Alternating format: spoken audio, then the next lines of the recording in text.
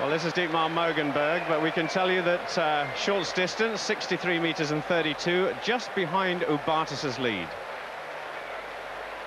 And Mögenburg is going to go for his second attempt at 2 meters 34. Only 2 men clear at the moment. Oh, he's nowhere near it. Nowhere near it.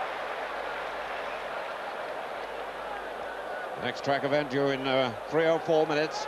Peter Elliott involved in the 1500 meters, having been reinstated. He was pushed, you may remember, in the semi-final. Also in this, we've got the defending champion. In fact, the previous champion in 82 and 86, Steve Cram, and also going for Great Britain, Neil Horsfield. A quick look now at the marathon.